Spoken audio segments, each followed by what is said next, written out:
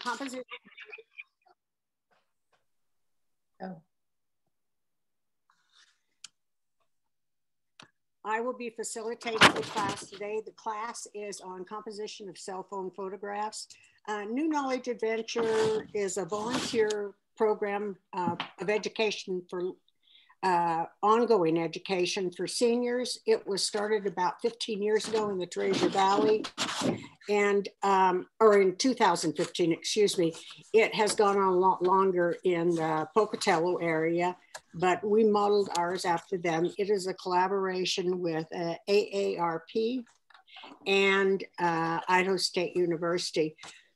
This is fully a volunteer run program, so that all of the instructors and all of the field personnel and the leadership composition team are volunteers that have a passion for ongoing learning and for educating others. As she said, all classes are recorded and you can watch all classes on Treasure Valley NKA, which stands for New Knowledge Adventures, on YouTube. The ground rules are that you can come and leave the class anytime that you want. That's no problem. The microphones will not be muted for this class because Chris wishes that people are able to ask their question, to interrupt him and ask their question as he's talking on a specific subject or showing a specific photograph, rather than trying to go back to it. Professional language and behavior needs to go on at all times. If there are any problems with, extemporaneous noises, we will try to mute that person. Okay, Chris, it's all up to you. Good morning and welcome to my Zoom presentation. As said before, this is about composition techniques for cell phone photographers. Beauty surrounds us every day. Photographers capture this beauty and share it with the world. Composition is the tool that photographers use to share this beauty. I've got a couple of disclaimers. I shoot with a DSLR, a digital single lens reflex camera. And when I was approached to teach this class, those are the images I have, those are the images that you'll see, but I'm going to use those to exemplify the techniques that you as a cell phone photographer can use to take pictures. Secondly, there are about 11 pictures that I've gotten from the internet because I didn't have a picture that would exemplify that concept. The best camera, you want to know which is the best camera, right? The best camera is the one you have with you.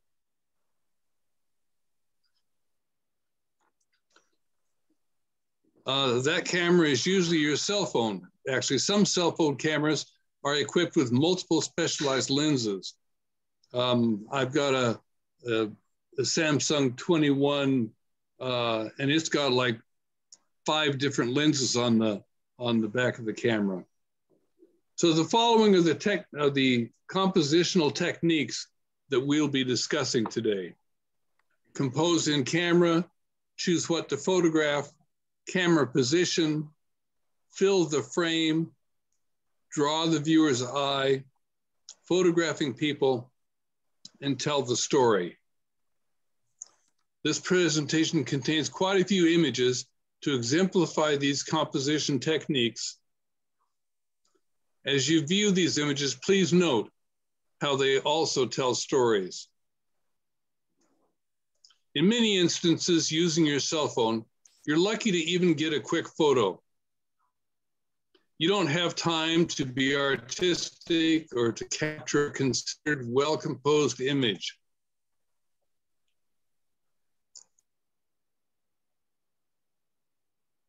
I like this man's expression and that the bull is completely off the ground. You know, like a 2,000-pound bull. That's amazing. Given more time with a landscape or posed subjects, you have more time to employ some compositional techniques.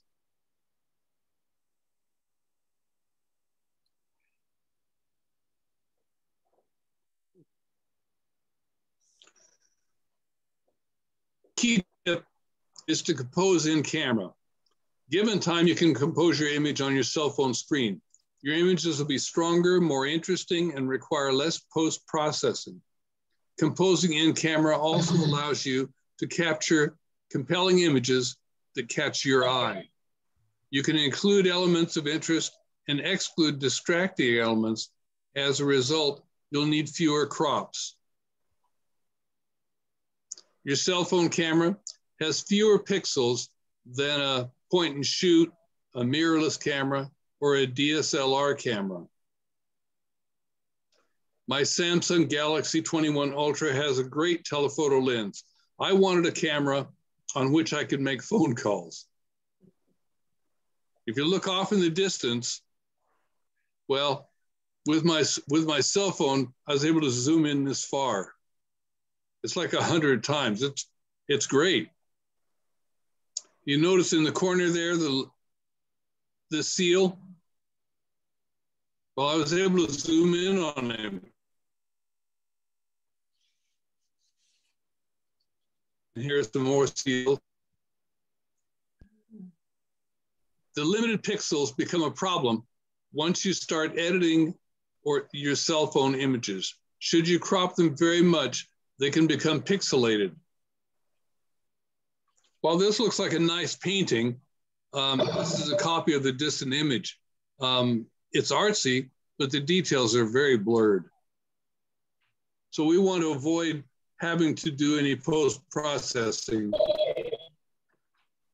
Use as many of the pixels that you have. You should remember that your selfie camera has fewer pixels than your main camera.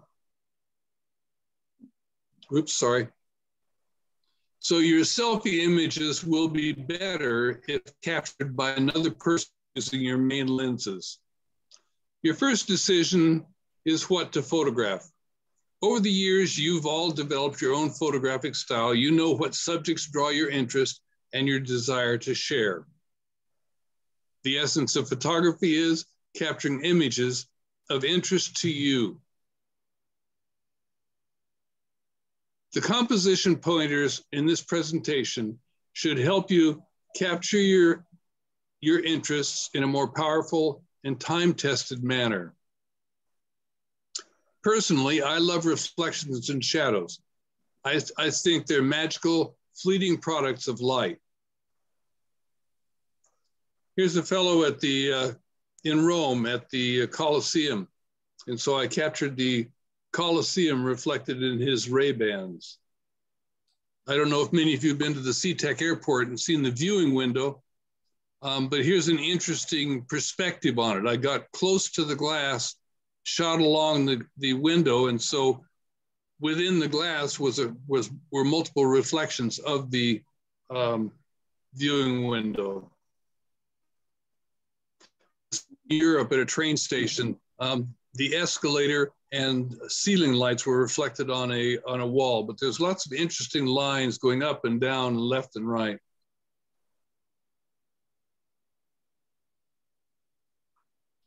Here, the buildings are reflected on the gondola as it emerges from under a bridge. Her sunglasses are reflecting the red logo on her black t-shirt. Here, an umbrella is reflected in these sunglasses. In this sunglasses reflection, I had ridden a helicopter into the Grand Canyon.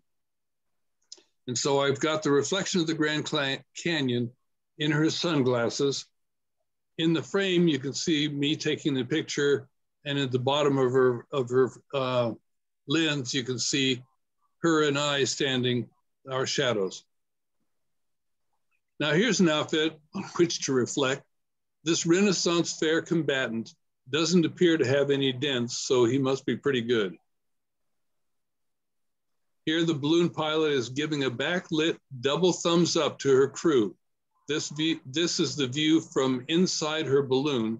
shot from the basket opening. Your next decision is where to position your camera. Look at the phone screen and explore the scene. Look at your subject from various positions. Then you can decide which position presents the most compelling and interesting images. You can capture any and all of these versions of your interesting subject. It's your choice. In December of 2017, I was asked to photograph the menorah lighting ceremony at the Capitol building. They had a 4-foot-tall carved ice menorah and a carved ice dreidel. These ice carvings were interesting subjects.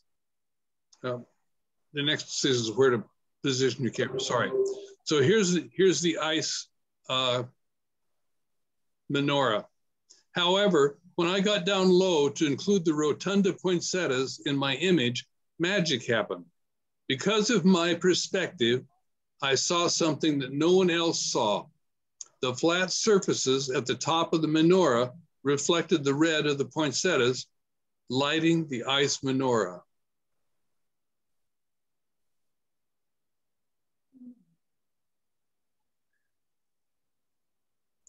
Changing your perspective can produce an entirely different image.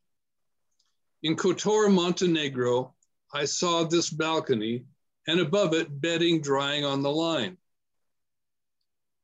However, a different perspective added new details and dimension to this image, adding to the story. You can see the shield of the people who lived there, and it's just another perspective. Here are 4 views of the same building.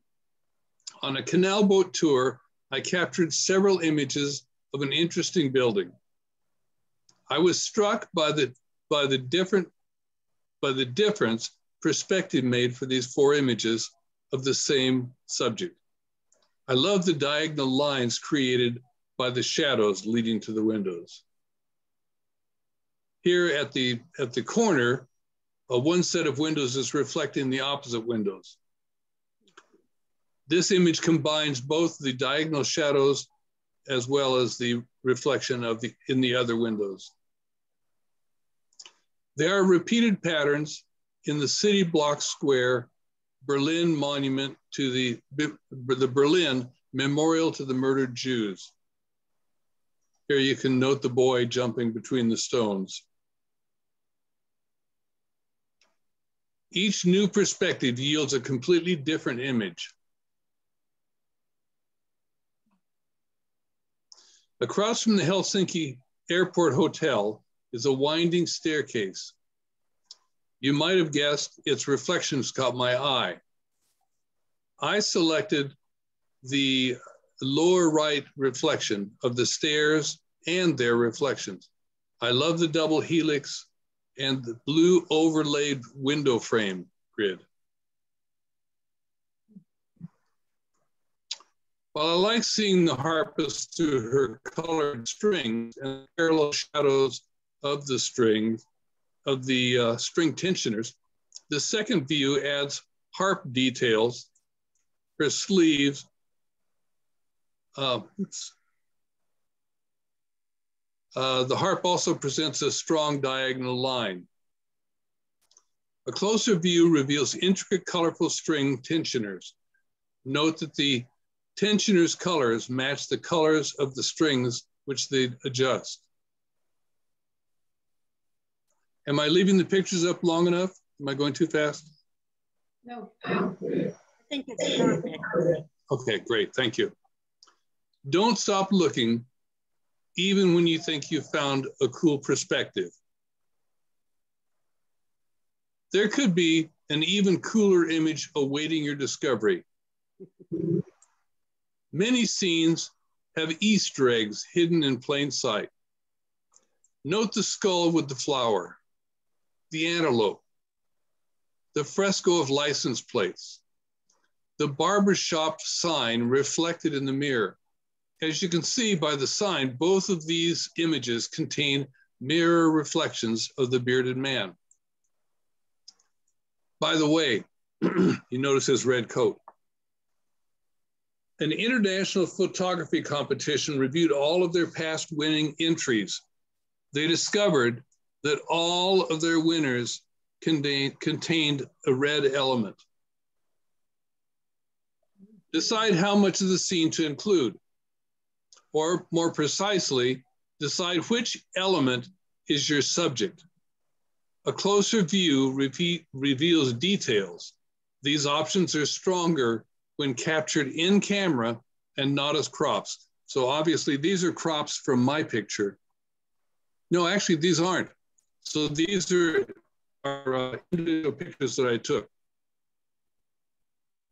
Note the rivets, the sun reflection on the buckle, and the strap shadow. Others will prefer a more inclusive image with less specific detail. The nice thing about digital is that you aren't limited to 12 or 36 images. You can take as many versions as you would like. Just for grins and giggles, note how her gauntlets hold their position on the perimeter fence. And I'm going to try and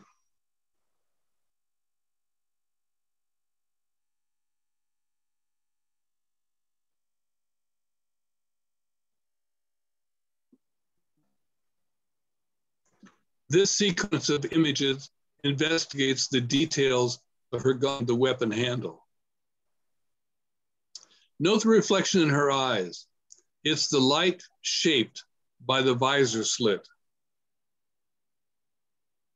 I love the detailed backlit shadow of this girl's dress lace and the backlit lace.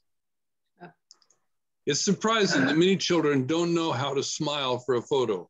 They look terrified, and these are crops. While the koi fish are interesting, the reflection caught my eye. Is that cool?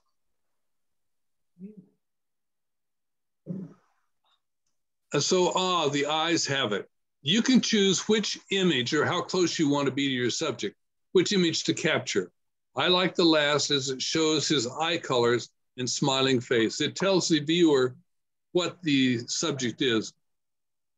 So as a photographer, I feel it's my job to draw the viewer's eye to the element that I think is interesting, to draw their eye to tell them what the subject is. Your next decision is how to hold your camera. I'm referring to your phone orientation. Obviously, you can hold your camera any way you wish. I generally consider the subject. Is your subject tall or wide? Hold your phone vertical for portrait, for a tree, a tall building, or a person. Hold your phone horizontal, landscape, if your subject is a forest, a city, a group of people, or a landscape. Portrait orientation. A portrait image is longest from the top to the bottom, as in a classical portrait painting.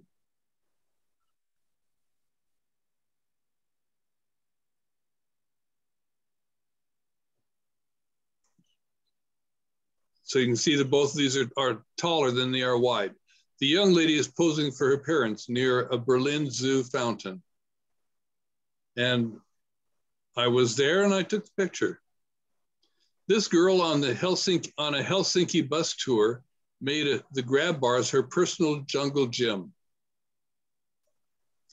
This young dance contestant in a Portland competition, I like her position, expression, and the implied movement. I like the detail in this gal's costume paint. Landscape. The landscaped image is longest from side to side. This man is managing the balloon movement with the top rope. Here are the Incredibles during the Village Villains at Village Shopping Center. Fill your frame. To avoid distractions, fill your frame with the elements consistent with your subject. While this is a color image, the subject is black and white. It's a great one to challenge the younger generation. One millennial noted, "There's my name, Kim."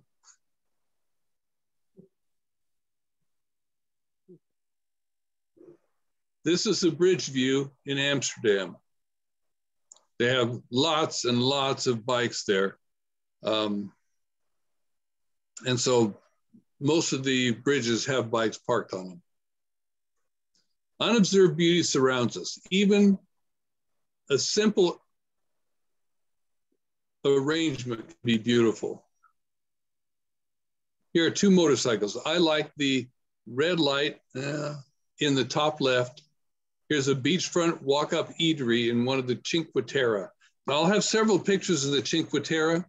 In Italy, there are 5 very steep ravines, and the people who live there have built their farms and their homes on these steep ravines. We'll have several pictures from that area. Hot air balloons are amazing. I love the light beam. So we're talking about filling the frame, but in a variety of ways. These are dahlias in the Portland Saturday Market and tomatoes in Italy. This is the Brandenburg Gate in Berlin. Note the darker sections, the darker column sections. They have an interesting pattern in the material. This is a detailed close-up of the Las Vegas Eiffel Tower. This is one of the Cinque Terre. These tourists are standing by one of the many boats stored in the streets. This is back in Berlin, this decorated bear. You know how if you go to Seattle, everywhere you go, they've got these pigs that the people have decorated. If you go to Oklahoma City, they've got buffaloes. Well, in Berlin, the symbol is the bear. They've got a lot of bears. There's a Picasso bear. We saw the Picasso bear at the post office. We saw one that was painted to look like it was all wrapped up to be mailed. Well, this is the bear in the US Embassy in Berlin. Here's a fire eater. Here's this 13th century walled city in Nice, France. This rusty 3-wheeled delivery bike was captured in Coton Negro. While this looks like pumpkin scoopings, it's actually a Yellowstone bacterial mat in one of the hot pools. The bacteria in the geothermal pools are called thermophiles, heat lovers. Each color indicates the heat, the temperature in which that bacteria lives. Now, I've got 2 things to say about this slide. Firstly, you'll notice the asterisk in the top left corner. Any pictures that are not from my camera will have an asterisk, just so you know it's from the internet. This is the Grand Prismatic Pool in Yellowstone National Park. Each bacteria color represents a different temperature. For a size perspective, these are people on the boardwalk.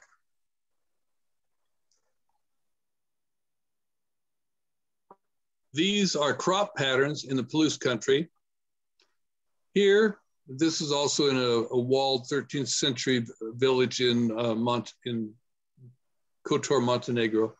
Here, the shutter hooks have cut through the plaster, revealing the bricks beneath.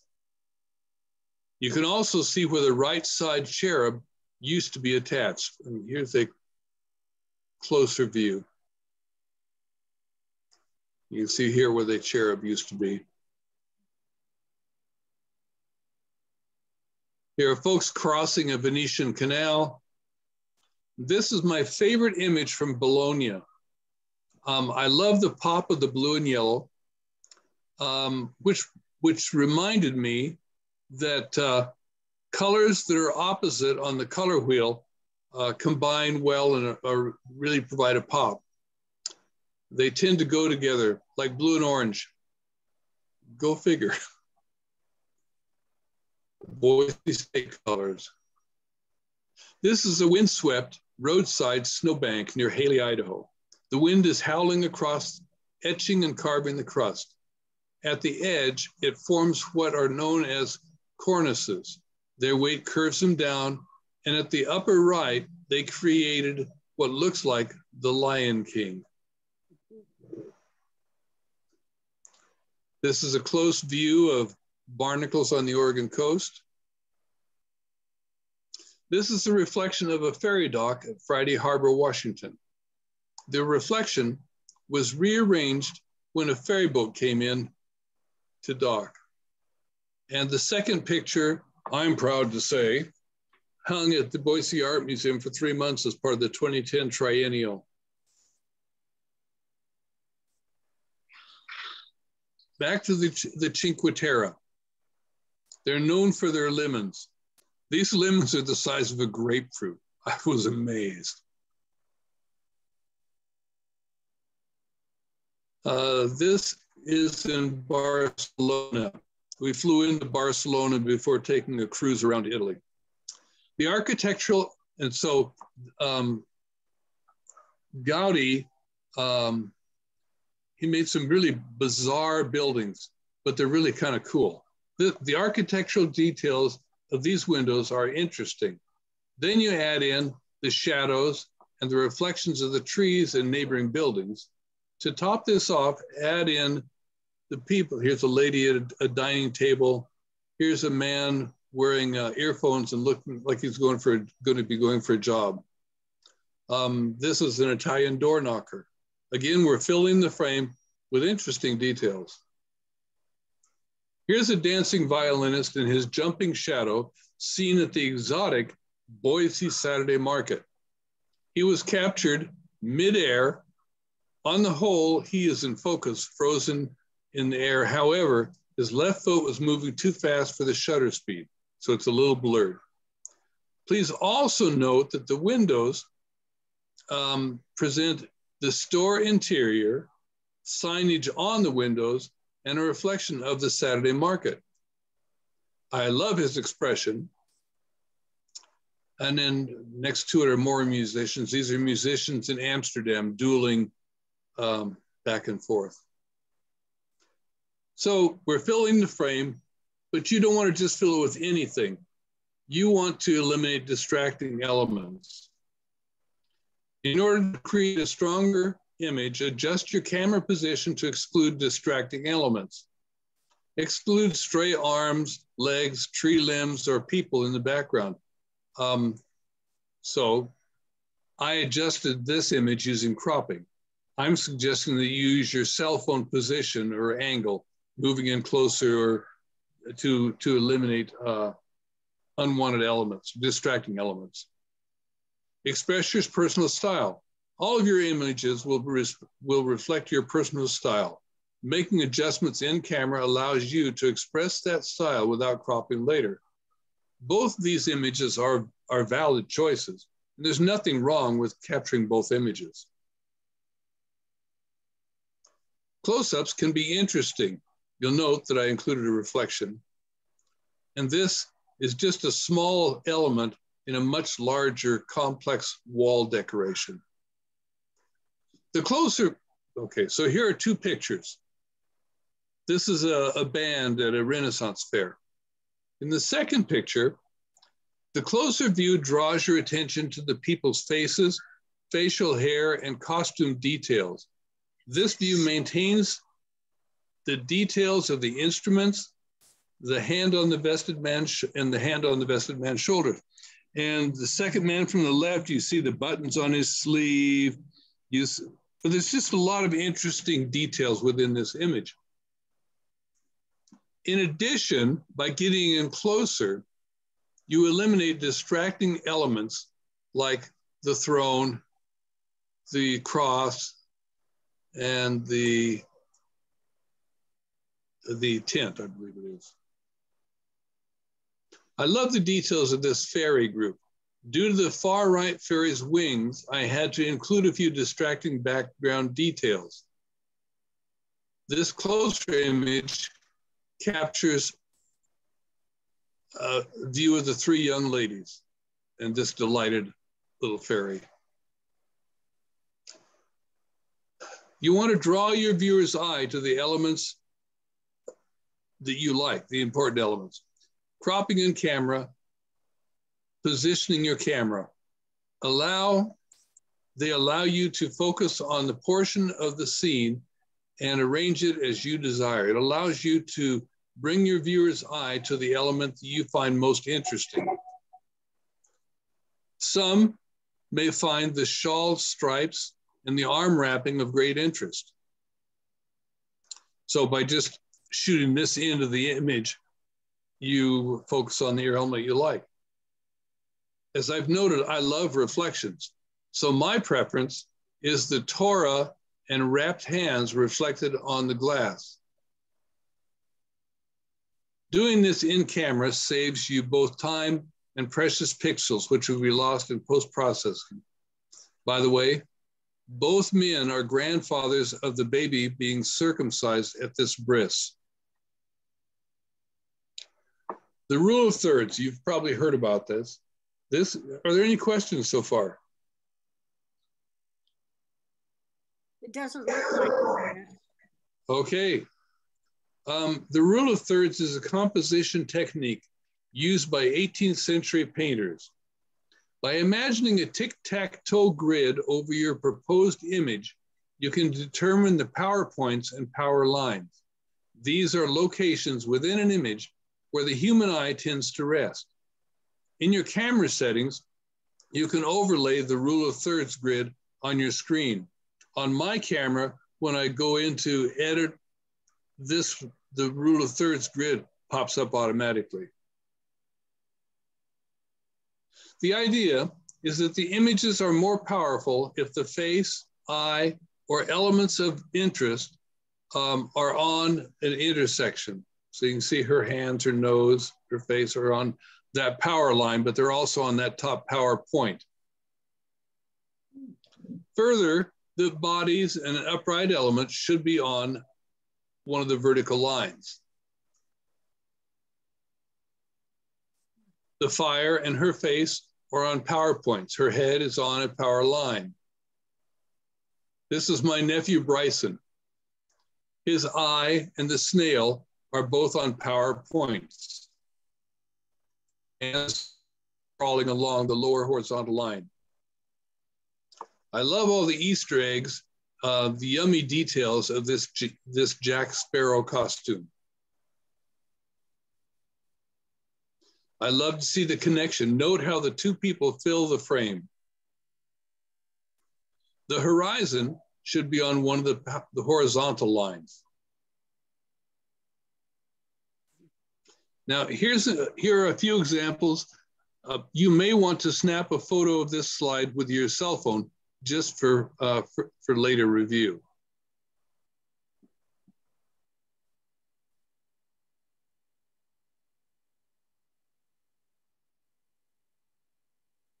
And you see the asterisk, this is also off the internet.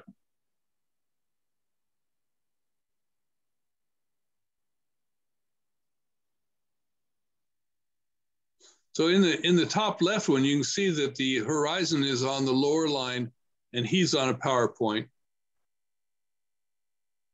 The horizon in the gray wall picture is on the horizon, excuse me, the top line is on the horizon.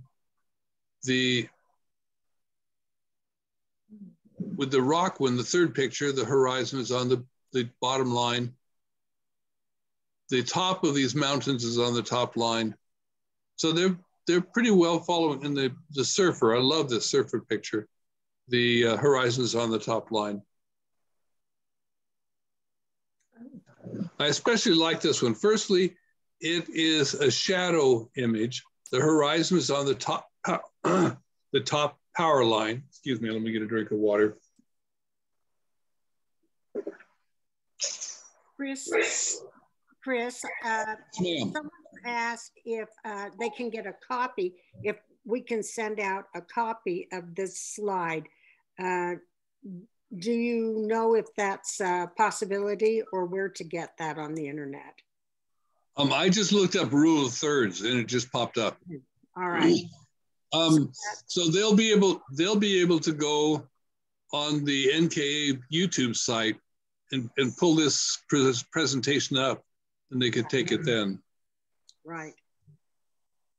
So the rule of thirds, you can see that the surfer is on the right horizontal line, as is his shadow.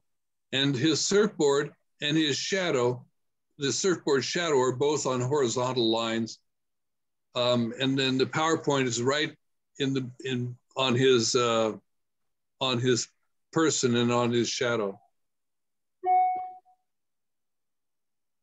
Most photographers know the rule of thirds. However, many note that rules are made to be broken. So it's a nice thing to know about, and it can help in some situations, but don't be locked into just using that. Use your eye. What's appealing to your eye is usually a good organization. They've got a number of grids that you can use. There's one that looks like the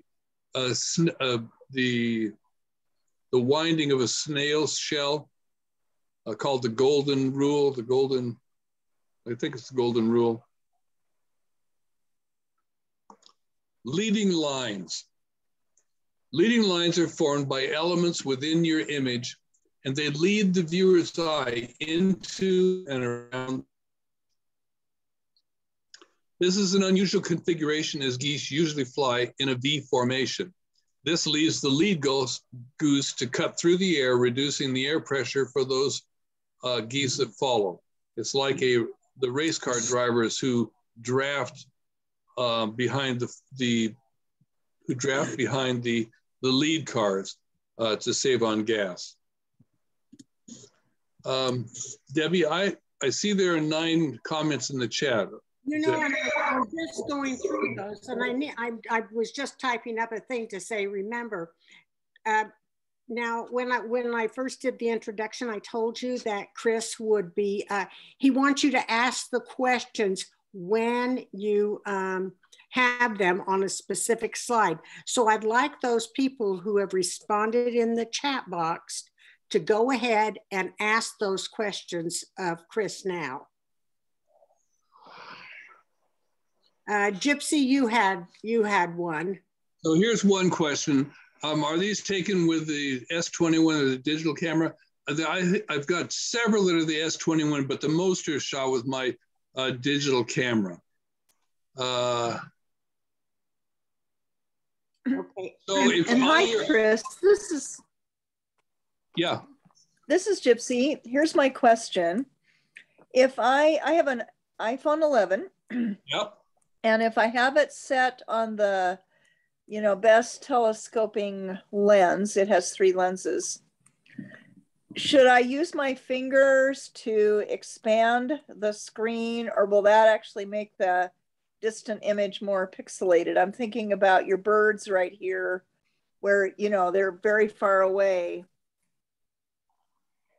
And you're trying to zoom in. So there are 2 kinds of zoom. As you zoom in, firstly, you're using optical zoom, and that's your best.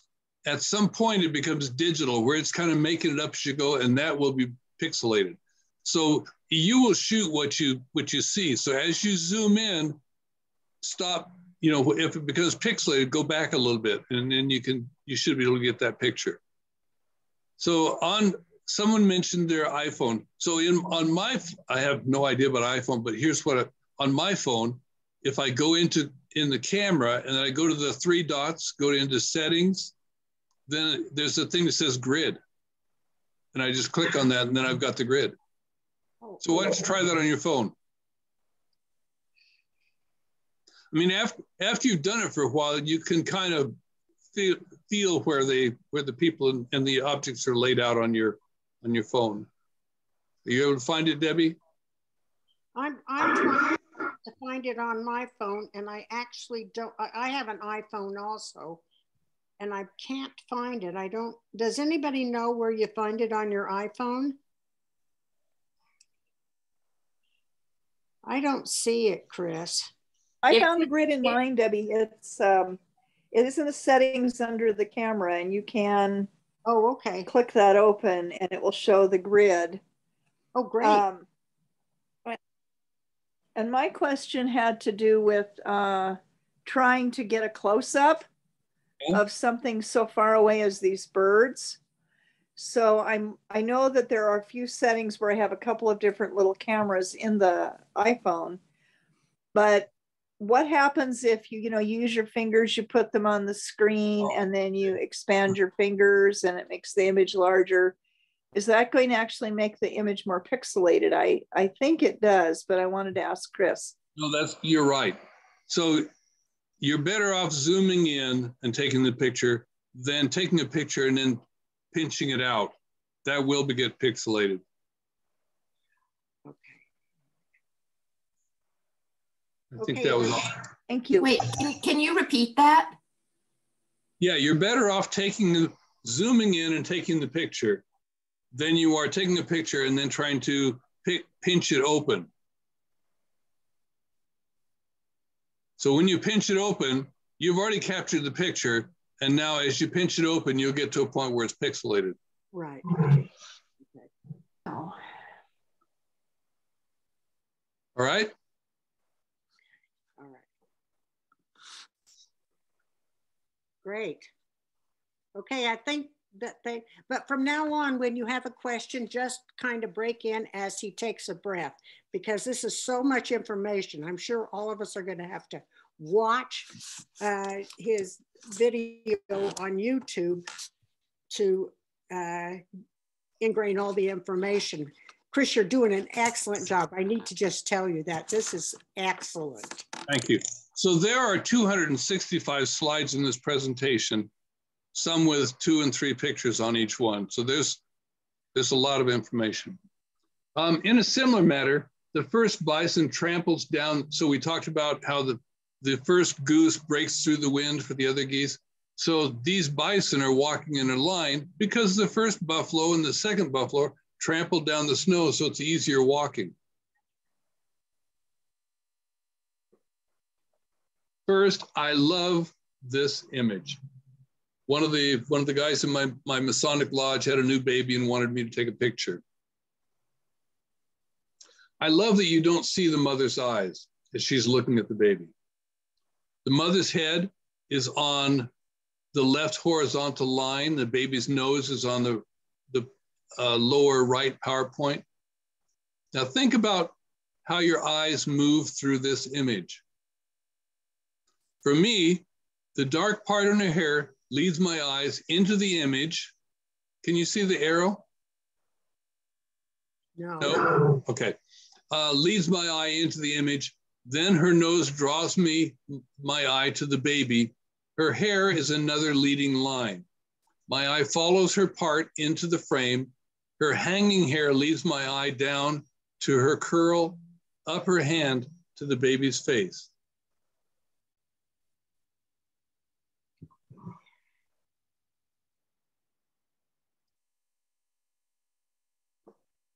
My eye starts on the green blinds at the bottom, then to the lamp near the lower left PowerPoint, then follows the lamp mount, the dark concrete and then back down to the Venetian blinds.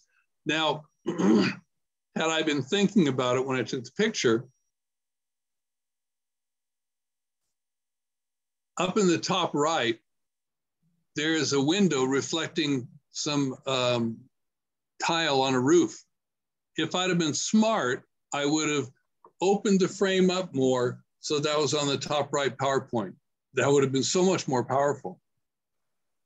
But here it's lost. These train tracks provide perspective lines into the distance. After taking this picture, I found out it's illegal to photograph on or near train tracks. They're private property, and it's dangerous to stand on the train tracks.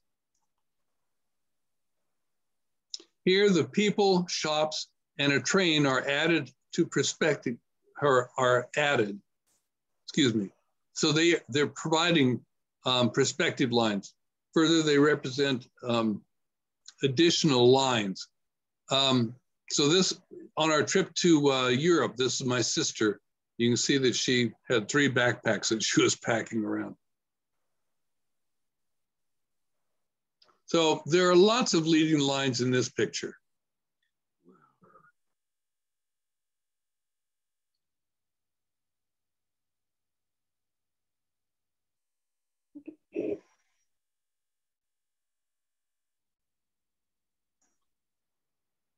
In this image, the leading lines are the roof of the train station, those arches, the trains, the tracks. They're all heading out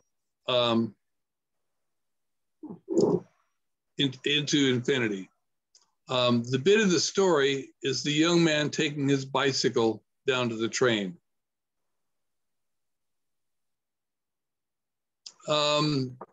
In Boise Hotel, they had a little strip of grass. And so somebody built the Aspen Lofts, the condominium on that little stretch of grass.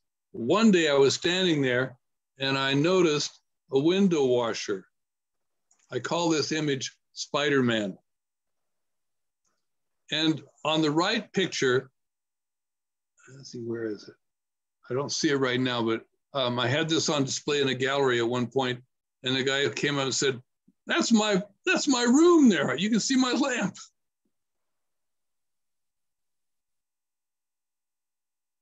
Here are backlit Seattle power lines.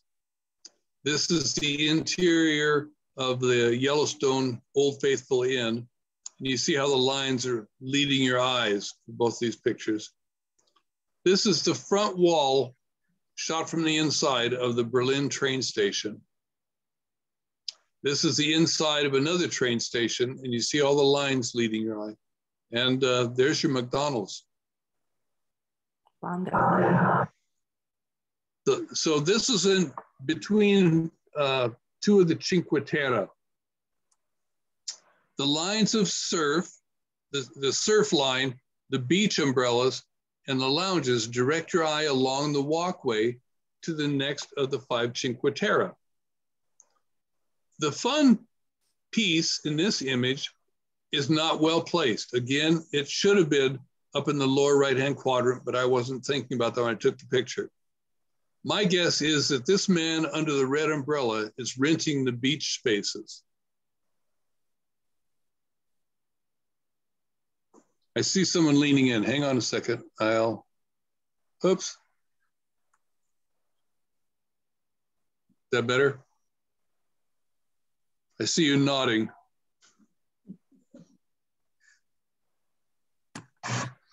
Kate. Okay. And this is interesting too. There's only one well, there's some people, anyway.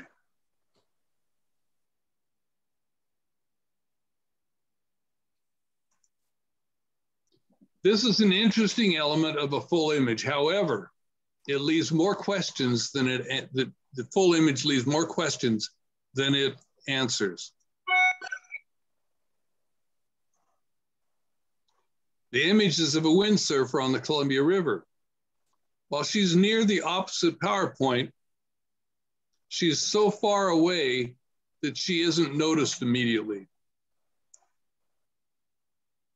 This colored line reminds you where the paraglider and her rope,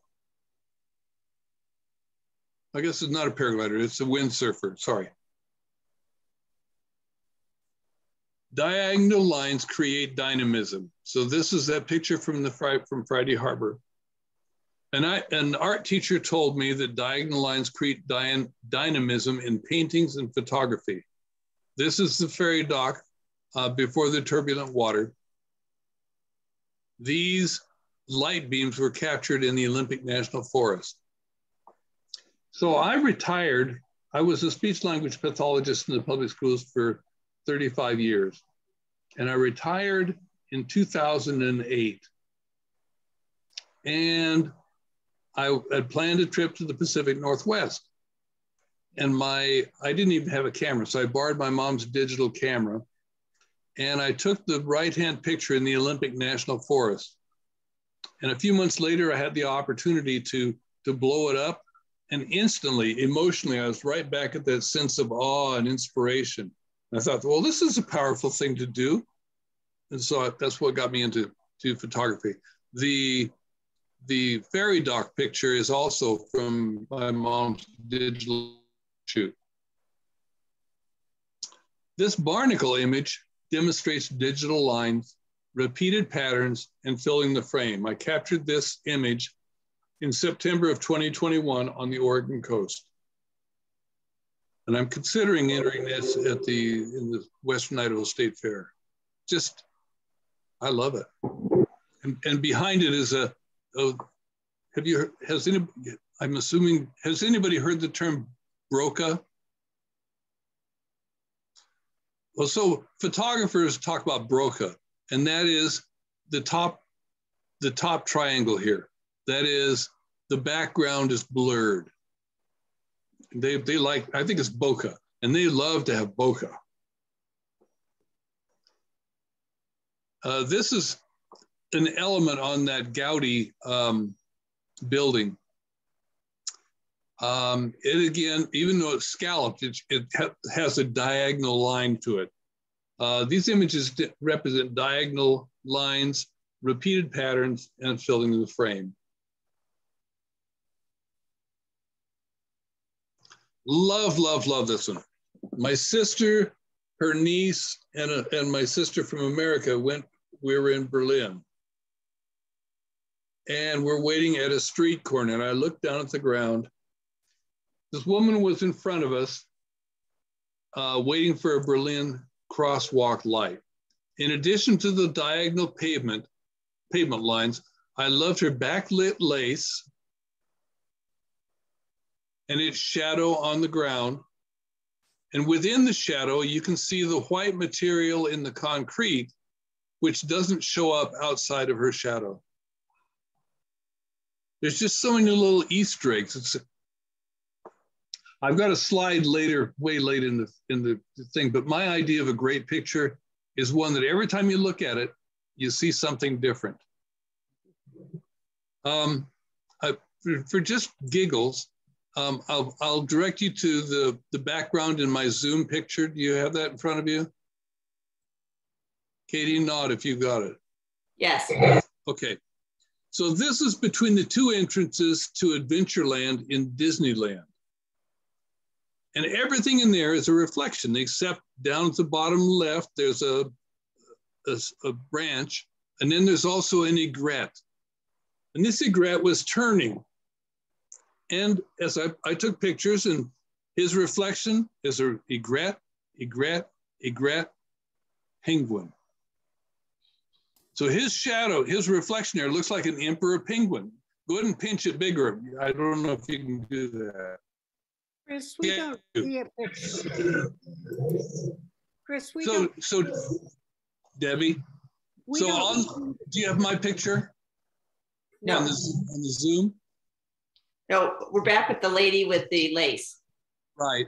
So on the Zoom, so I've got a bunch of pictures of people. I can see Debbie and Sherry and Kate. Do you see that on your screen? No, it's still the lady with the lace. All right, at the end, I'll turn off the share so that you can see my picture. It's a wonderful picture. I call it, so it's a reflection. It's a pond, and there's an aigrette, and his shadow looks like an emperor penguin. And I call the picture Penguin Dreams, like the penguin is dreaming to be in Florida or California. I guess you'll have to wait to see that. I guess we'll have to. Yeah, this college student, new to balloon crewing, didn't know that balloon pilots use propane flames to heat the air in their balloon envelope. She didn't know there would be a loud noise or that flames would be rushing past her head. Her surprised, excited face tells her story. The flame and cables provide diagonal lines, and this image fills the frame. You might also notice the red element in this image. The Easter egg, a close look reveals a wad of gum on her lower left molar.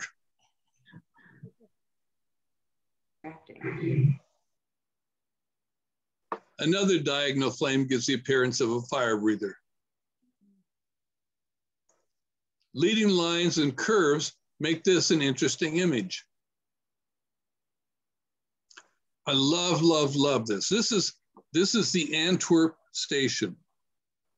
It displays many repeated patterns. Just that all day. This one, again, has an asterisk in the corner I found on the internet.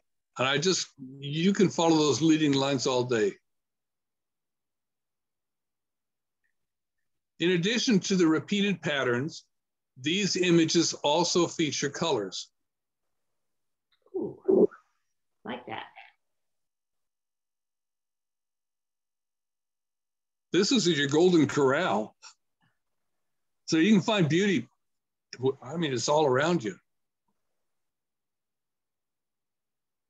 This is a common architectural treatment seen in Italy, probably other places, but what I love about it is the way the light shines into, like the light shines into this first arch here, and then there's a part that's shadowed, and the juxtaposition, and then there's a leading line straight down the middle, and then down the far side, and then the capitals of these columns down the other side. You're drawn into the image. Isn't that fun? Does anybody else think it's fun? Mm-hmm. I'm getting nothing from you guys. I'm talking to myself here. We're mesmerized. Well, I hope so. That's a great picture. Thank you. Now, I went to the wilds of the Boise Zoo for this picture. If you didn't guess, this is a close view of a zebra.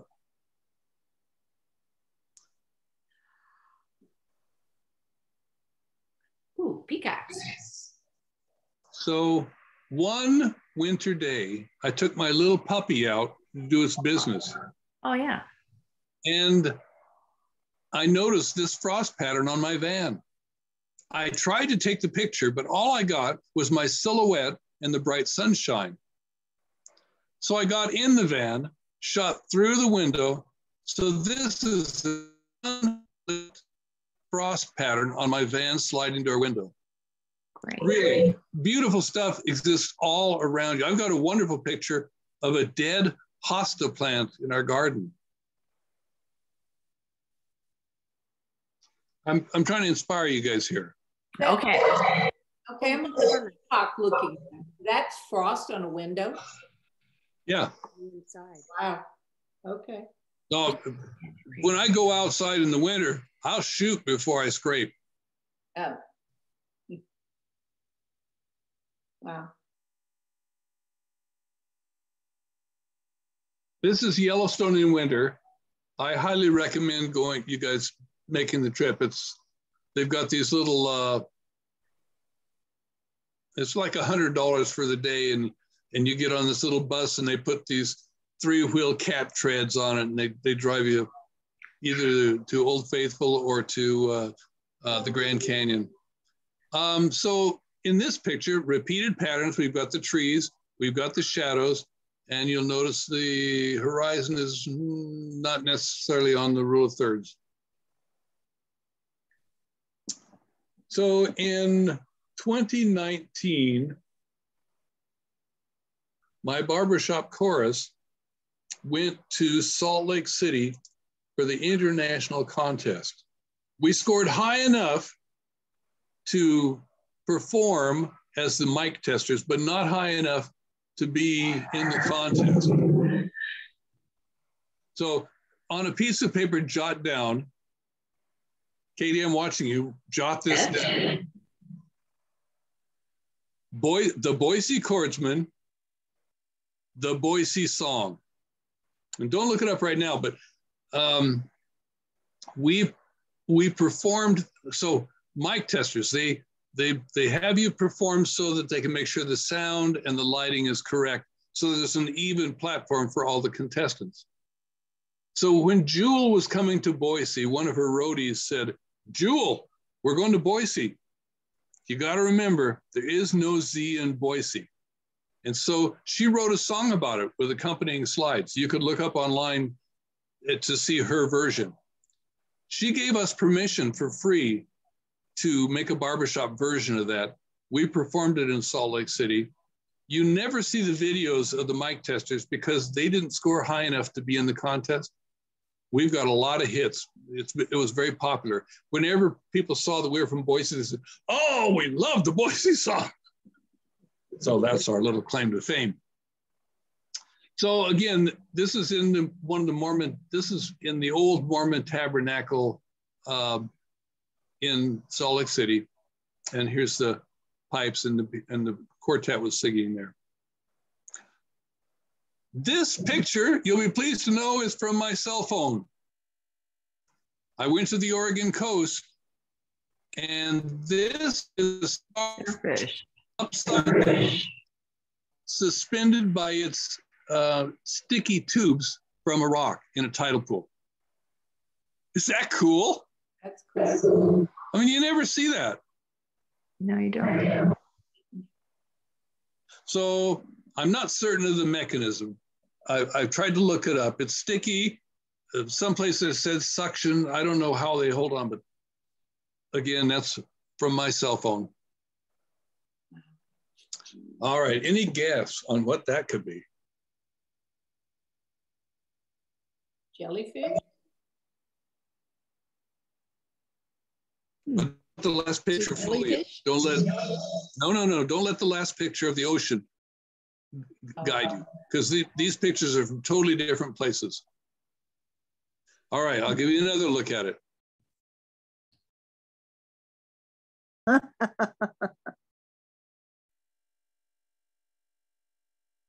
What is it? It's a beer cooler.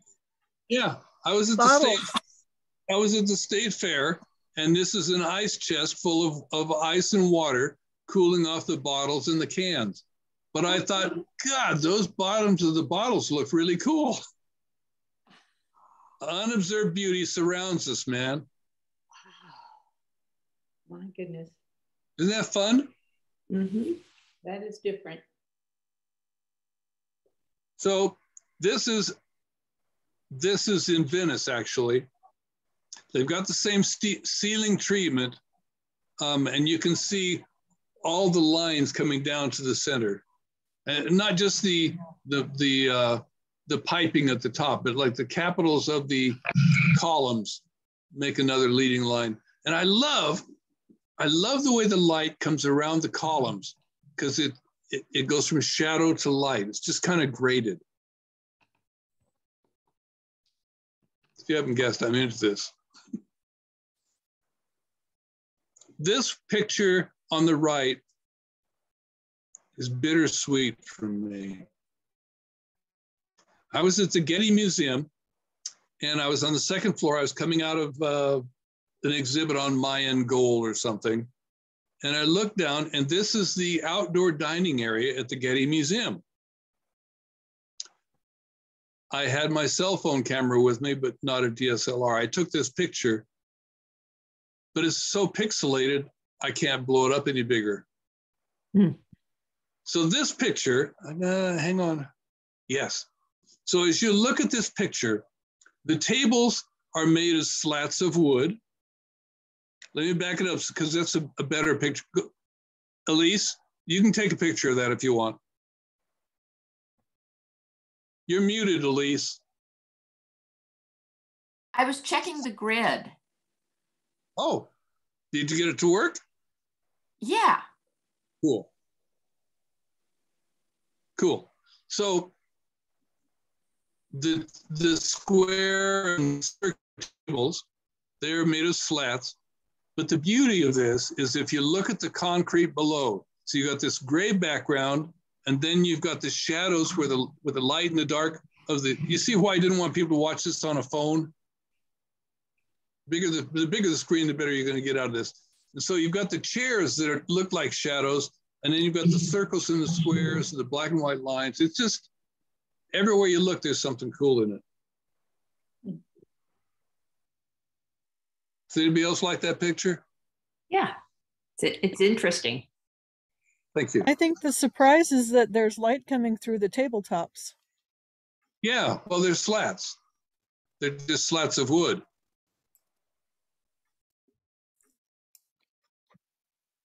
Right, yeah, they look solid though in the picture. Yeah, they do. They do. This was a street. Okay, some of your leading lines will be physical, like the street crossing lines. Others will be artifacts of light. These shadows are created by the windows between the columns.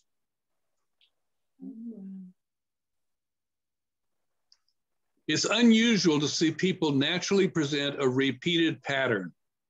This testifies to a shared emotional response of these two roller derby girls. Is that a great picture? My God. An individual subject can provide repeated patterns along with interesting details.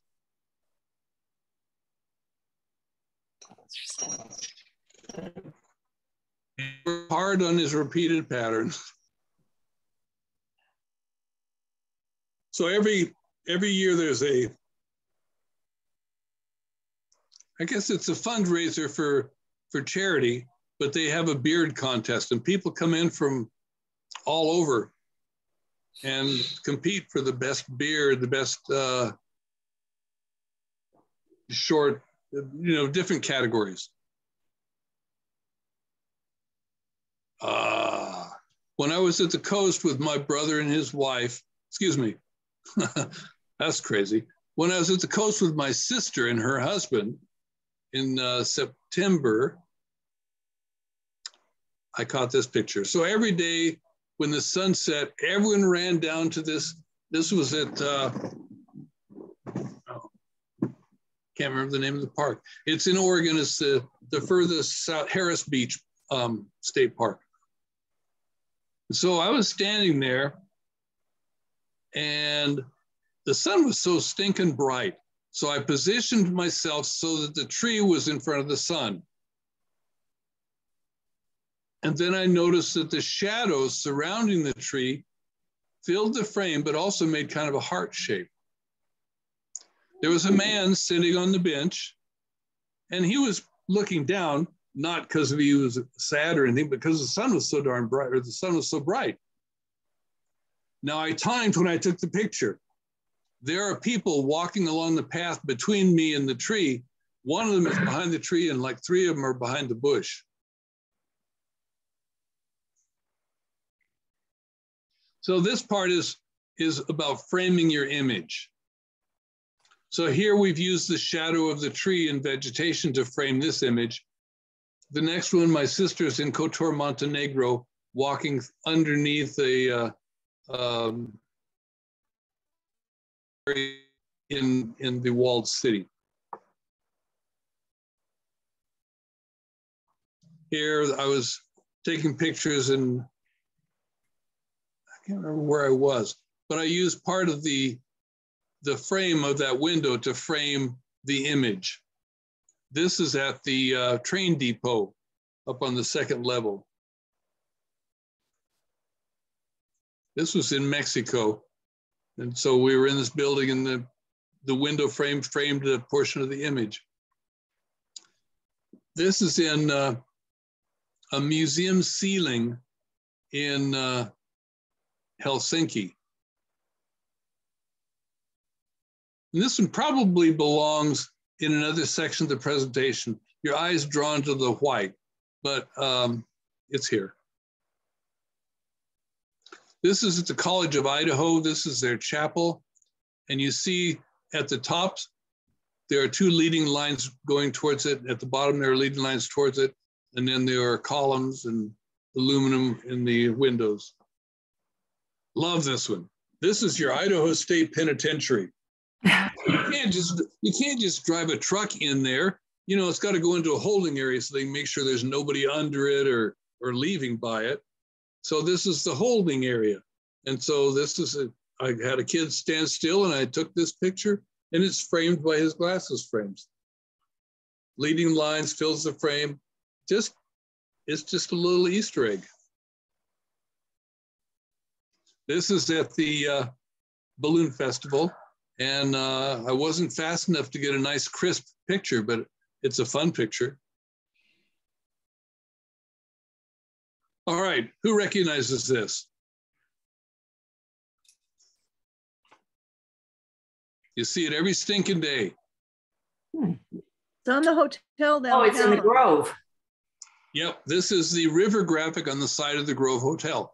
Now, I don't know for sure, but I think those bubbles are supposed to represent the hot air balloons. Because when they have the hot air the balloon festival, they'll go along and they try and touch down just to smack the water. That's one of the things that they like to do. And in the summer, they have a little bit of mist that comes off of the graphic. And so if you saw this picture up close, the colors at the top of the image are rising above the image because they're lighting the mist. All right, the human eye likes an S curve. You should, okay, you recognize the river graphic.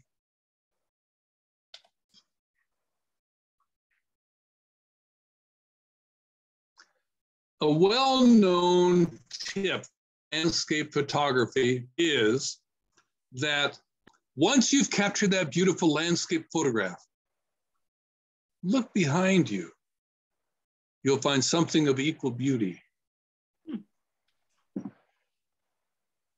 After photographing the Colosseum, I turned around to discover, okay, I'm back in control. After photographing the Colosseum, I turned around to discover a black storage unit covered with colorful graffiti from people around the world. Is that fun? Yes. And I bet I'm probably the only person who took a picture of that. Photographing people. Allow your subjects to relax and be themselves. Ask for connection and their relationships will shine through.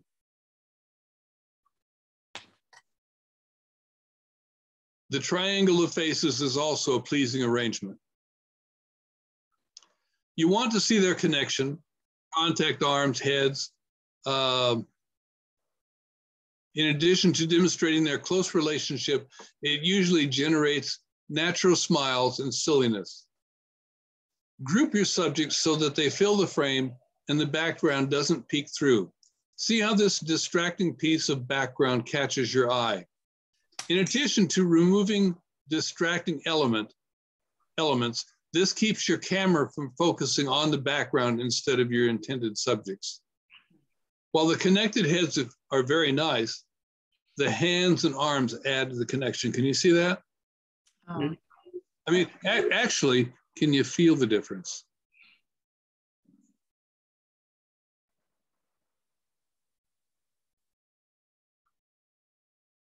He who shall not be named.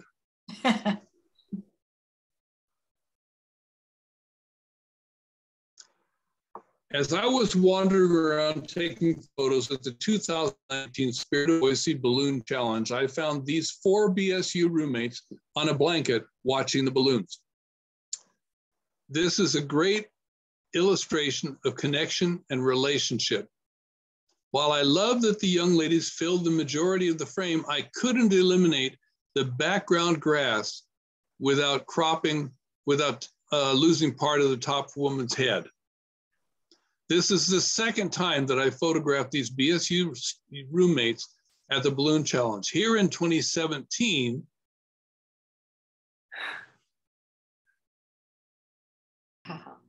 and they say, oh, there's our photographer.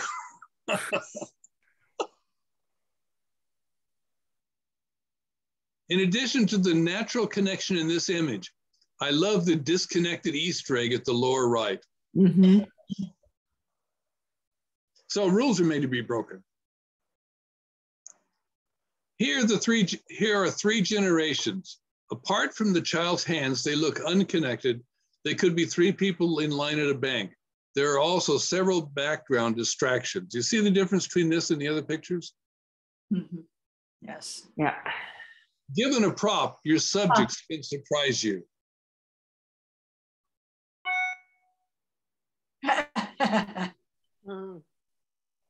This Halloween dog witch on Harrison Boulevard, while looking out of frame, is well posed against the pop of red.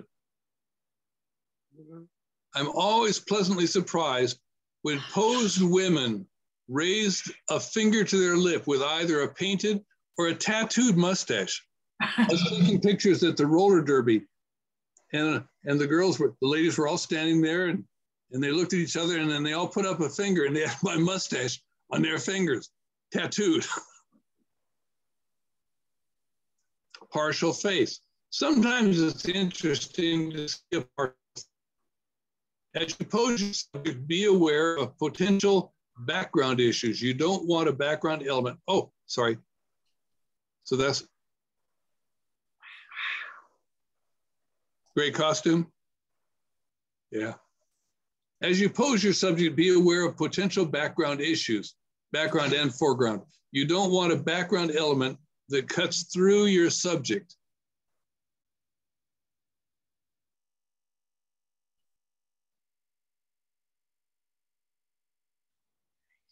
You see how that is? Yeah. I was watching one of the presidential speeches recently, and there's a bookshelf, there's a fire across his neck. Show closeness and relationship. People tend to pose a bit stiff with their heads upright.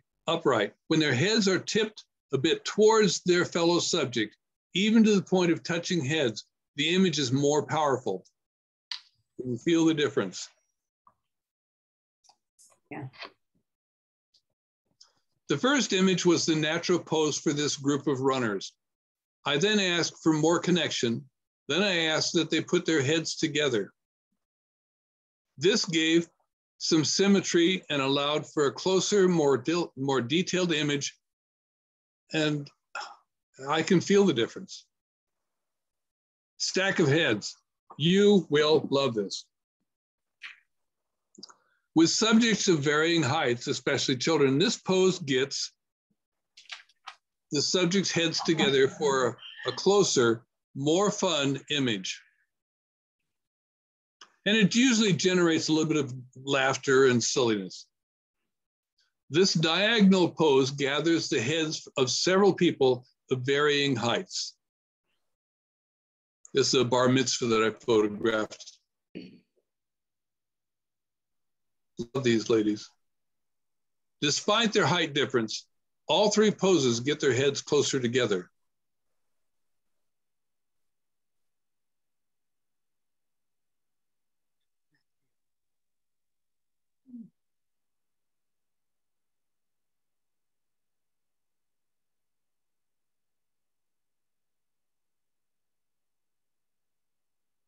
In the first image, I requested that they show connection and contact. For the second, that they put their heads together. The third image is a family group from the larger group image. By this point, they understood the pose to show connection and put their heads together. Invariably, when I say touch heads, a child will reach out to touch someone's head. Here are three more examples of connection and heads together. Requesting heads together often inspires silliness in your subjects. The next image illustrates hand connections. While it doesn't demonstrate heads together, the boys' look of delight at hot air balloons is precious. As their photographer, you help them to capture priceless moments of joy.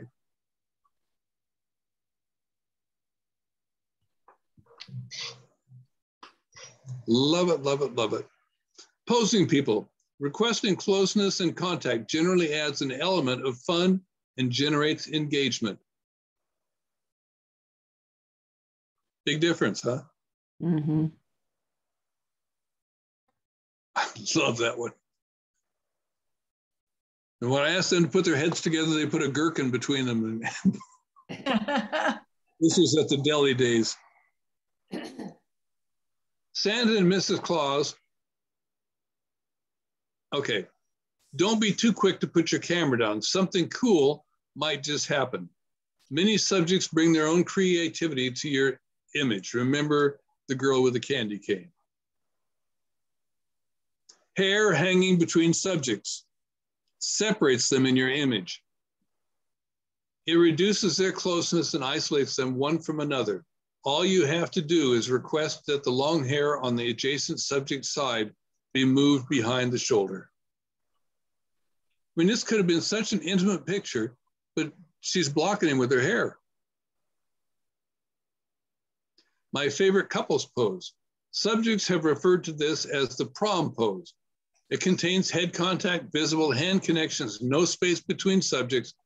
The icing on the cake, on the pose, is her hand on his heart, him holding her hand lovingly with her wedding band in clear view.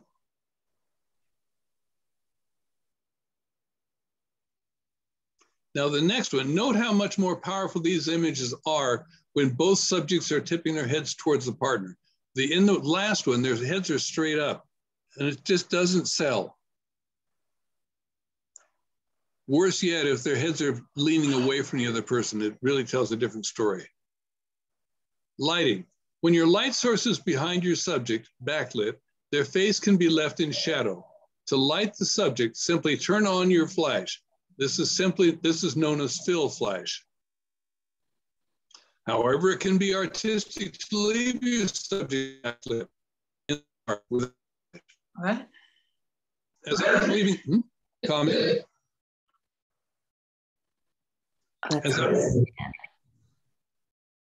As I was leaving the Western Idaho State Fair, I noticed the back side of this dress booth.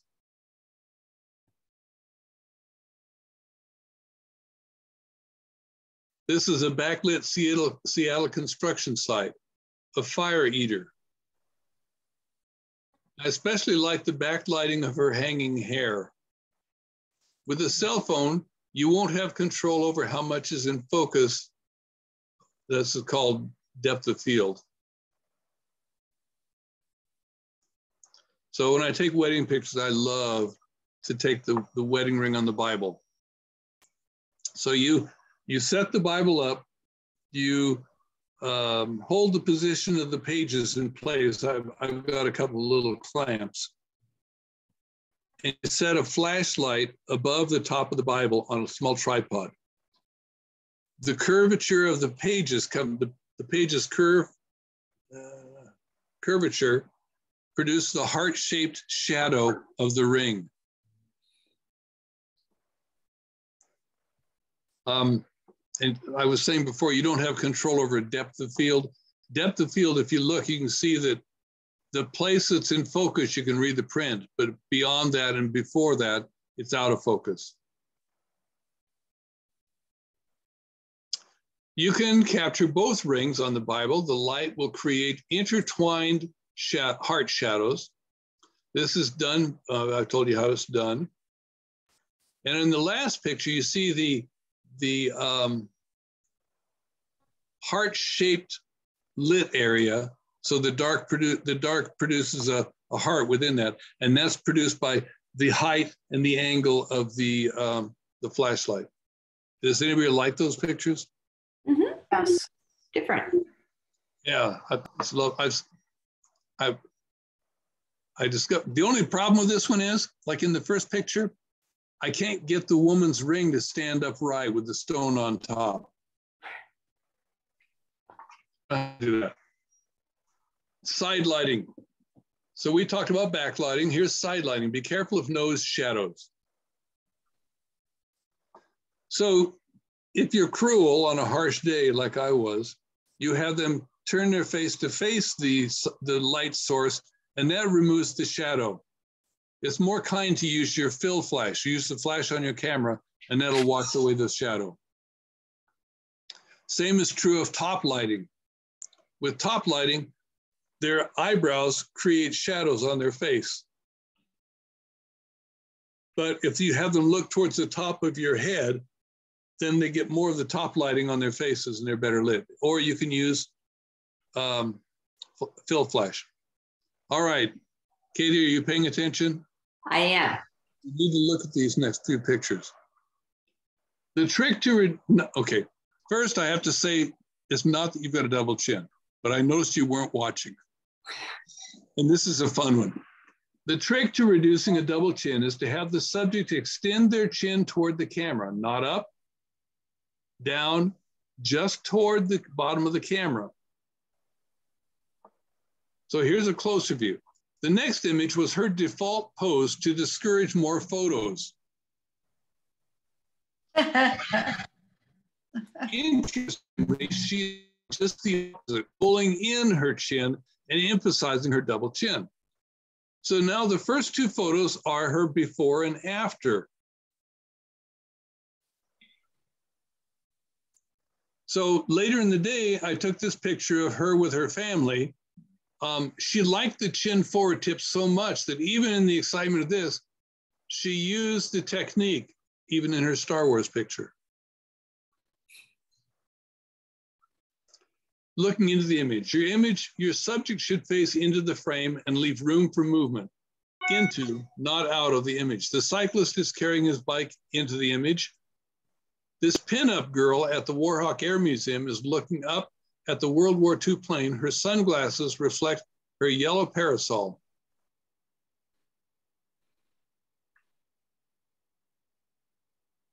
Here, the harpist is looking into the frame at her hands and harp strings. This perspective includes better view of her colorful strings and tension units. We are also able to see the details of her wrist lace and gloves, lace scarf, and velvet jacket. Her hands, strings, tension units, and eyes are on power lines and power points. While this woman is looking at the frame, the image is less powerful as you can't see what she's looking at. Here they're walking into the frame. These are belly dancers at the Goat Head Festival. And I like that the picture is basically a gray picture. And they've got this great pieces of colored cloth sweeping through, and they're blue and orange, so they're opposite on the color wheel. So I told you about going to Las Vegas, or excuse me, going to Salt Lake City for the contest. Well, in 2017, the barbershop contest was in Las Vegas. And I was taking pictures for the digital newsletter. And I was taking pictures of red, white, and blue because the contest is always over 4th of July. Well, this lady was getting prepared, and she was getting prepared for her wedding, so she invited me. So they were both in the barbershop world, and they both lost their partners. And over time, they had gotten together, and so they wanted to get married. You may recognize the unknown minister. Elvis. So Bruges, Belgium is a 13th century city. So I was taking pictures, and these three joggers come along, and I wasn't able to catch her hair in the shadow. That would have made this a great picture, but it's still a pretty darn good one. You can see her shadow on the cobblestones. You can see her hair flying in the air. She's frozen in space. This guy, his shadow looks like he's carrying a briefcase, but if you look up, it's just a shopping bag. Animals need to have room to move within the image and should be looking into the image.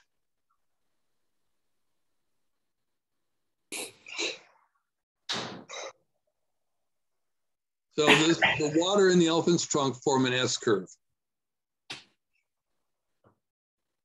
While the rabbi has room to move into the image, he's looking out of the image. This draws the viewer's eye out of the image so that they don't see the details of the baby or his prayer shawl, which is called the talus. This Amsterdam cyclist has a little room to ride into the image. The fun element is that he's looking at his cell phone as he rides. This pregnant woman wearing a minion costume, a goggle on her belly, is walking out of the image. Consider the brightest element. You remember that picture of the museum ceiling with that bright circle? It should have been in this section, because your eye goes right to the brightest spot and you miss the detail in the rest of the picture. Like you look at the music, sheet music, and not on Drummer. So we're back at the Balloon Festival, photographing babies and pets. This family brought blueberry pancakes to the Spirit of Boise Challenge. Keeping the puppy warm. Oh. A family wrapped in blankets. What you need to do is instruct all sentient beings to hold their pose and wait for the baby or the pet to look at the camera. In time, the dog will look at the camera. I have many images of a smiling baby or a dog looking at the camera with someone else looking at the baby or the pet. The little boy's looking at the camera while grandpa is looking at him. The dog's looking as he should, but the master isn't. The cherub is looking and smiling at the camera while the mother isn't looking at the camera. However, this image is compelling as it shows mother love and the delight of the child. It also shows an inferred leading line. Here, the child least likely to look at the camera is the only one who did. So the head distance from the camera. By positioning subjects in the same plane, their heads will be the same size. In the first image, the woman, so I took this picture and the woman on the right said, "My head's too big. You made my head too big." So I took another one. By positioning subjects in the same plane, in the first image, the woman on the right was forward and it made her head look larger than her mate's. Further, by being in the same plane, there's a better chance that they will all be in focus. Now, I've told you all of that so that I could tell you this. You've heard that a picture is worth 1,000 words? Tell a story. The stories can be big or small. As you hold the camera, you record the stories that you see. The image can spark a viewer's imagined backstory. So we're going to go into storyland here. So this is Holy, celebrated in Boise. This is a before and after shot. Look at that lovely family. Now this gal. Oh. Wow. This is in one of the Cinque Terre. This elderly Italian woman is preparing her shopping bag for the long climb up to her home.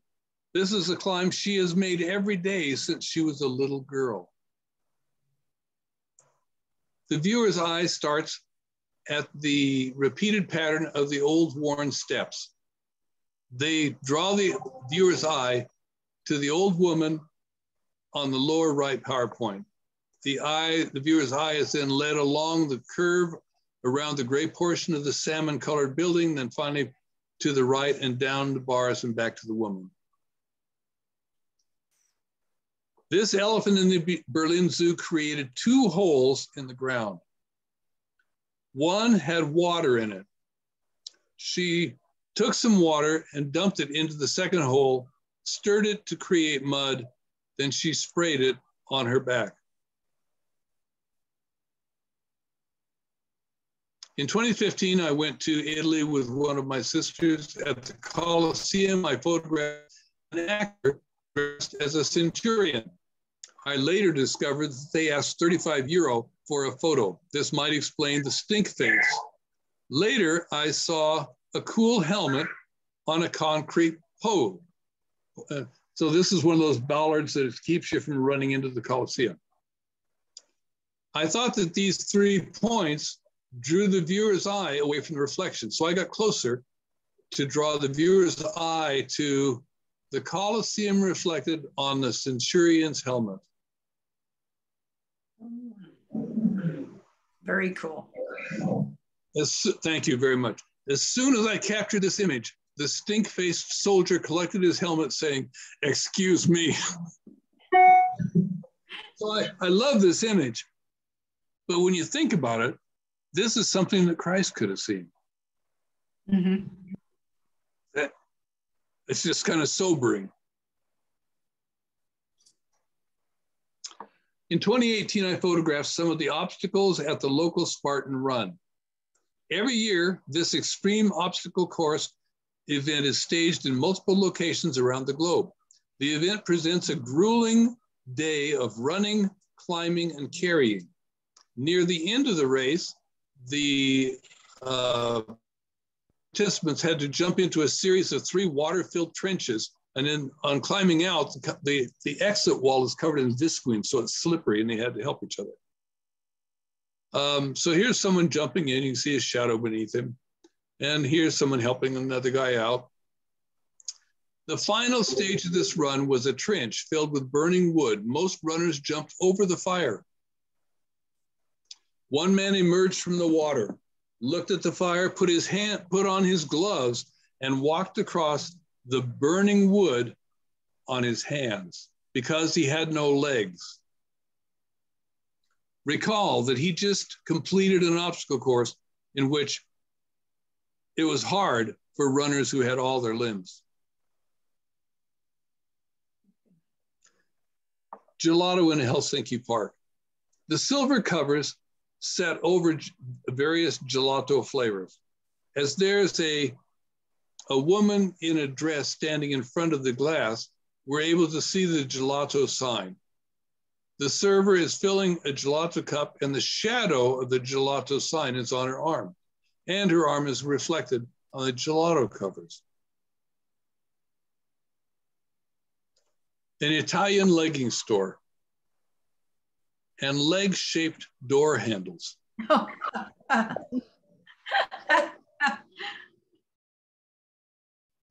Three views of an iconic Helsinki church.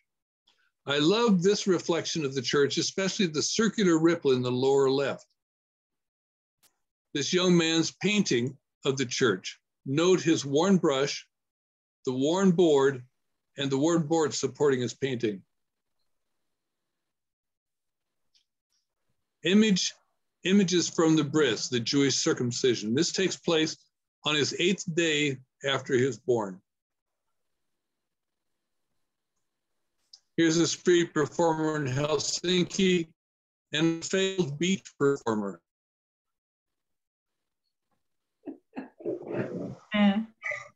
At a Helsinki flea market, I told this man that I'd call his photo "Still Rockin'." He liked it. He liked the name. Oh my God, this image was shot from our Amsterdam canal boat tour. One can only guess the backstory. Isn't that powerful? Yes. Yes.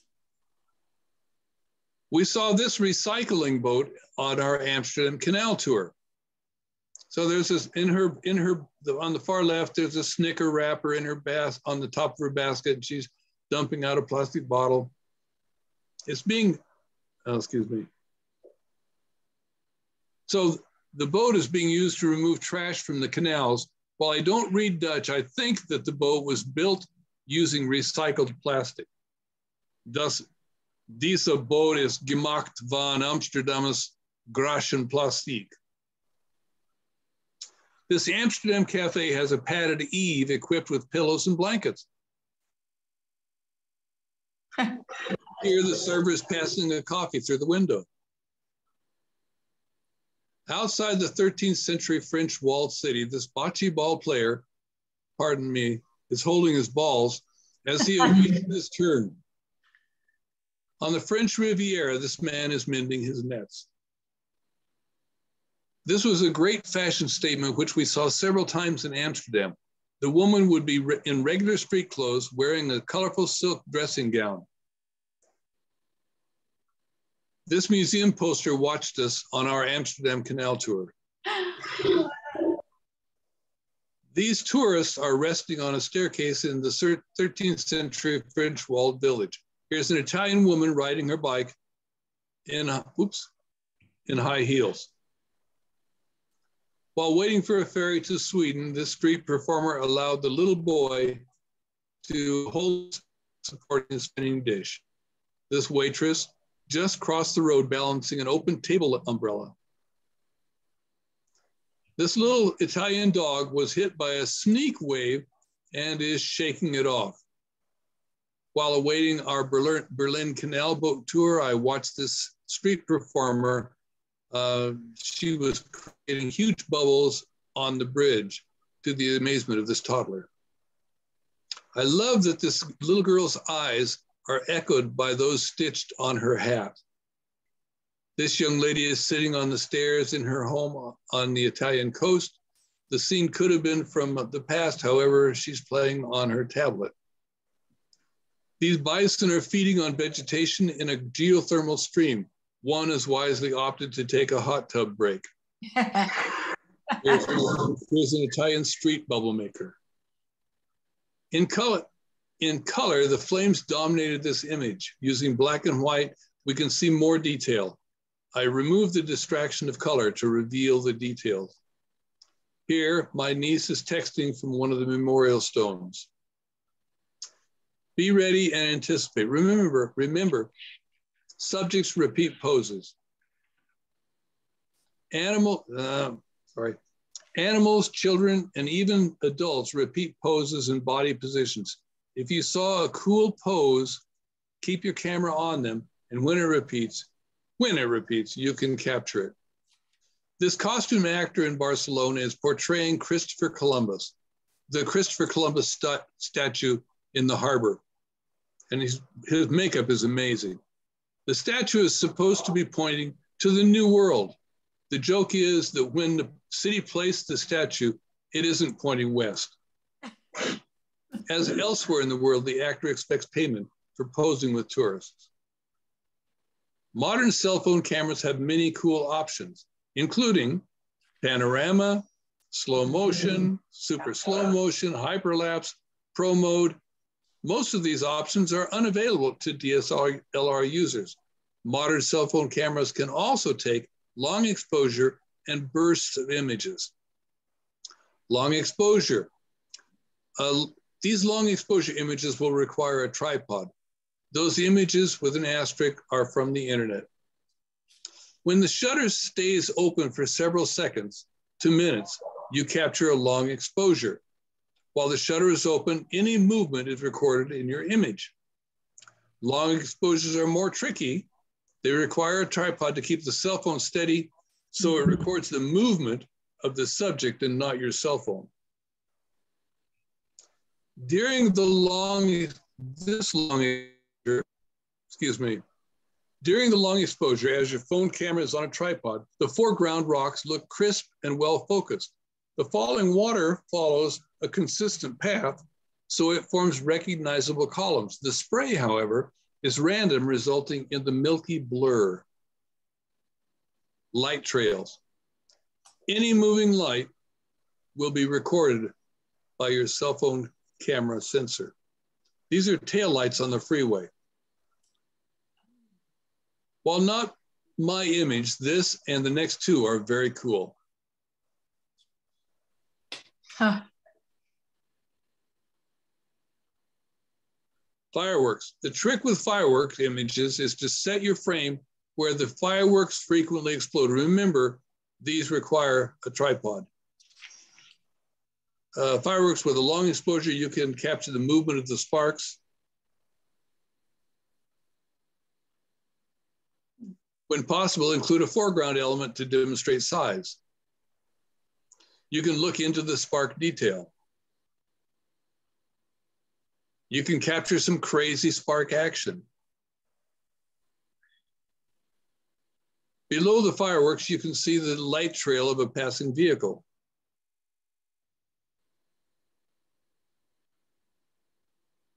This image was created by stitching together 5 to 6 images in post-processing. However, it could be created using your cell phone camera panorama mode. Removing the distraction of color, you can observe more detail in this image.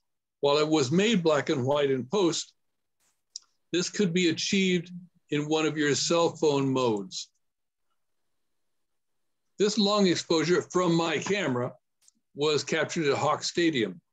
To get an approximate focus for the upcoming fireworks, I focused on the stadium lights. In 2017, I made a serendipitous capture. I captured the movement of the well-lit buses around stadium lights.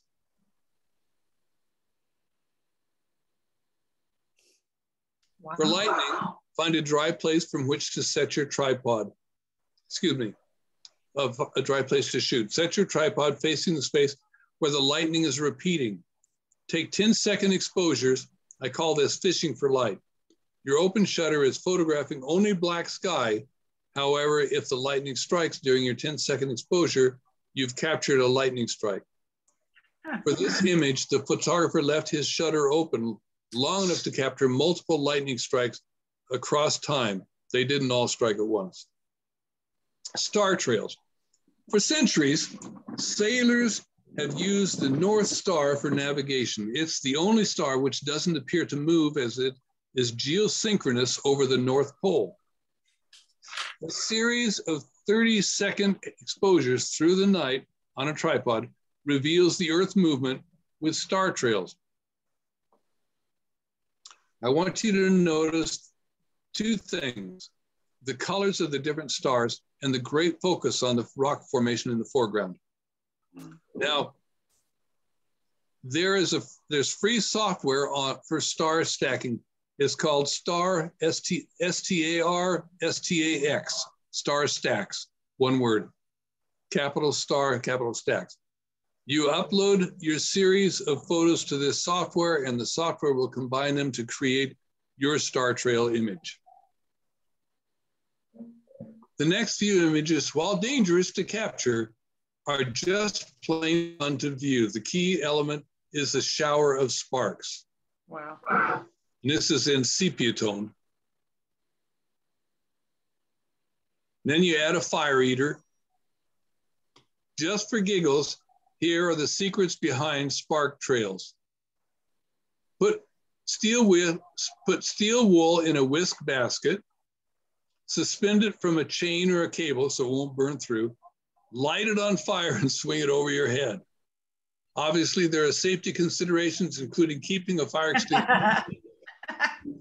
These considerations are detailed in the following video. Image burst. This is when you take a series of photos by holding down the shutter button. Oops, sorry. So on my cell phone, I recently discovered, so the pictures I'm getting to were captured with my DSLR in continuous mode. But I found out that if I put my finger on my shutter button and pull it down, it will take a burst of images. Okay, this is when you take a series of photos by holding your camera, your shutter button down. Louis Pasteur was once told, "Louis, you have been very lucky to have made so many scientific discoveries." Well, Louis Pasteur said, "Fortune favors the prepared mind." As a photographer, you can also be lucky, just be prepared. For example, in 2018, I attended the Meridian Lions Lions Club Rodeo on Cherry Lane near McDermott. The rodeo photographer was in the arena right in front of my bleacher section. I noticed that a small bull had not been collected following his event. The bull was about 20 feet from the photographer. This is a very unusual sight, so I thought I'd capture the image. As soon as I raised my camera, the bull attacked the photographer. The first impact broke his expensive $2,000 lens in half. The entire attack took place before the broken lens part settled on the ground. By chance, my DSLR was in continuous mode, or I wouldn't have captured this remarkable series. See the lens over there still? Around the arena, there were small black flags advertising Coke Zero. On the back, they said, "Enjoy every moment." Wow. In the last image, the photographer is walking away with his broken lens and bruised pride, but not injured. Now that you know what to look for, you'll begin to see naturally occurring compositions everywhere. Adapt these techniques to capture the world you see and tell your stories. These concepts were discussed in this presentation. You may want to use your cell phone camera to photograph this slide as a reminder of the compositions techniques we've discussed. NKA will archive a recording of this presentation so you can review it should you wish. My got it. Get your pictures. Chris, you have done an extraordinary presentation. I just can't believe all the stuff I learned today and all the stuff I'm going to do after I rewatch the presentation, of course. Yeah. Thank you. We're not. We've got three more slides. Okay. I've mentioned this before. A great image is one that every time you look at it, you find something new. Now I'm done. Thank you for attending my presentation. It was fun putting together. You know, the interesting thing was when Sheena asked me to do it,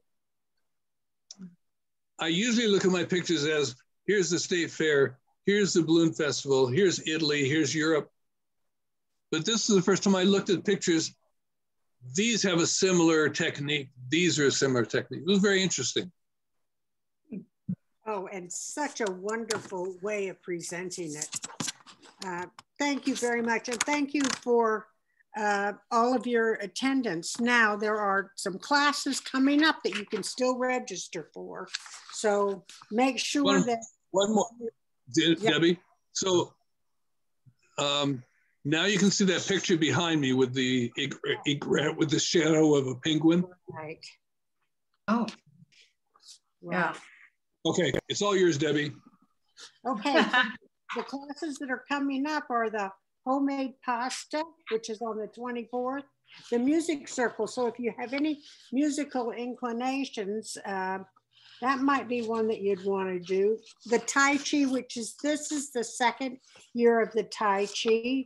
And there's a Zoom presentation, which I kind of think maybe you don't need to know how to use Zoom since you've been using it. I just cannot tell you how very pleased I am with your presentation, Chris. Absolutely wonderful. Well, thank you. Thank you. I hope it didn't go by too fast. There weren't many questions, so I didn't know if I... Well, the reason there weren't any questions is because you did such an extraordinary job. I got to tell you, you did an extraordinary job. And so I kept thinking, this is one time where not having questions is really good, because you explained everything and it was new information for me, a lot of it. Well, I hope it helps everyone in their photography. You should be, when I've shown my pictures to people before, they come back to me and say, I'm seeing things I've never seen before, Chris. And so I'm excited for you guys. That's exactly right. Thank you all for attending, and sign up for more classes if you haven't already done so. Bye-bye. Bye.